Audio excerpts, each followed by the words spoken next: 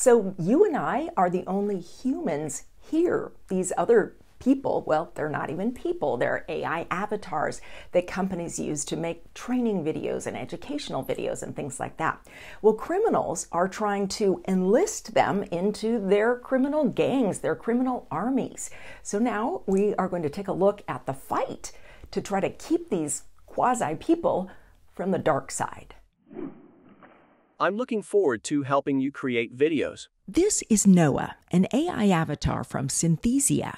We wanted to find out if Venezuela is... But he also served as a fake newscaster, spreading propaganda in support of Venezuela's authoritarian regime last year. So how true is it that Venezuela is such a poor country?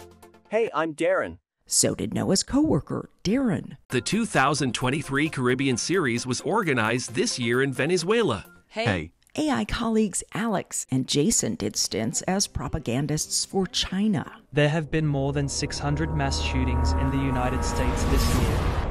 Hey.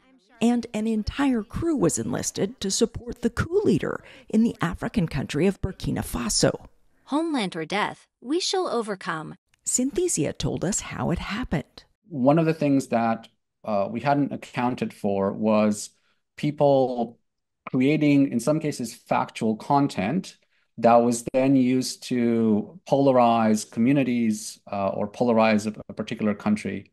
The company says it already had measures in place to moderate content. But after these avatar hijackings last year, they tightened them even further.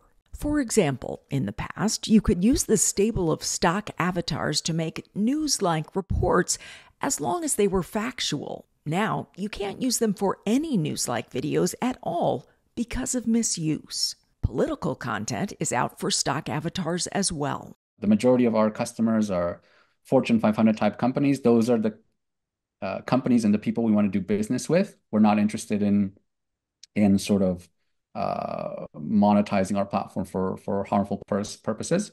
I'm Gary. Criminals snagged avatars for more than just propaganda. They restyled Gary as a fake CEO of a cryptocurrency company, according to investigators with the state of California.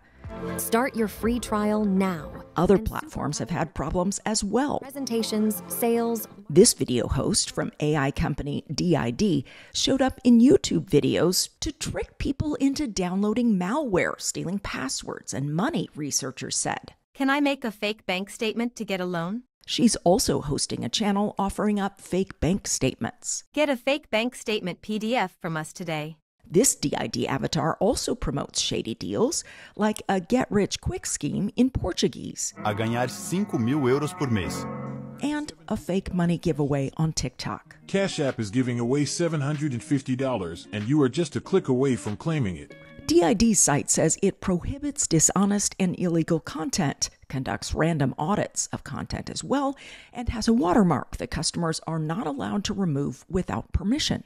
Synthesia says it added stricter moderation, tools designed to uncover criminal activity looking beyond keywords, and they added more people to moderate. The use guidelines lay out a detailed system of what videos you can make, with which kinds of avatars.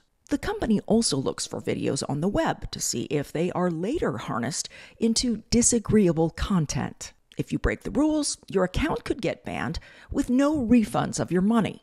Just because you catch them today doesn't mean they're going to stop tomorrow.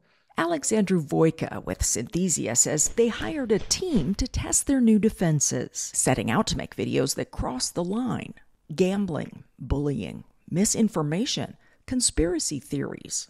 The results, according to Synthesia, out of many attempts, one problematic video got through. It was flagged by the automatic moderator, but the human moderator approved it in error.